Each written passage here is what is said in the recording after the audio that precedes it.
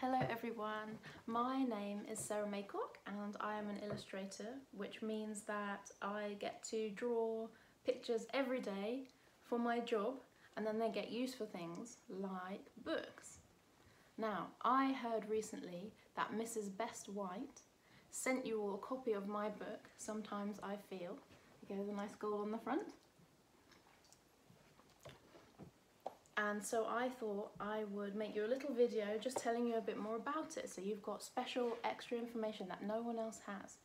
So this book started as a project at university, so I studied illustration for 3 years and we had to do a big project at the end of our 3 years, like a big final exam, and I wanted to make a book.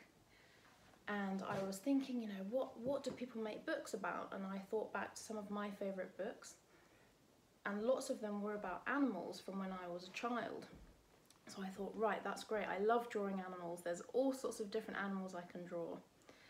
So I thought, now what? So then I thought, you know what? There's a lot of sayings about animals, like, as big as a bear. And then I thought, hang on, that's a bit silly because there are lots and lots of animals that are bigger than a bear, so maybe there are other examples where perhaps a saying or a simile, which I think maybe you might have been learning about, they're not completely true, or maybe there's more subtlety to it or different sides of the story. So I went through and I thought of different things and I made this book. Now, my favourite spread, I think, is the very, very last spread. So it's about a mouse. And it says, sometimes I feel as timid as a mouse.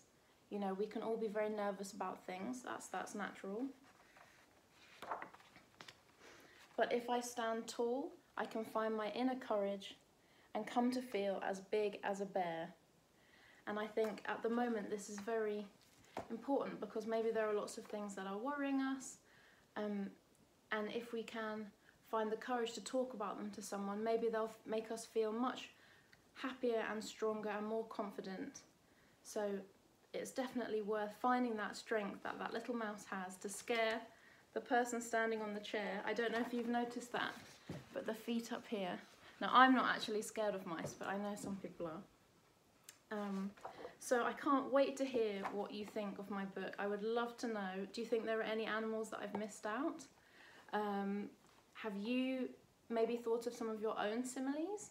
I would love to hear them. So thank you so much, and I really hope you've enjoyed my book. Bye!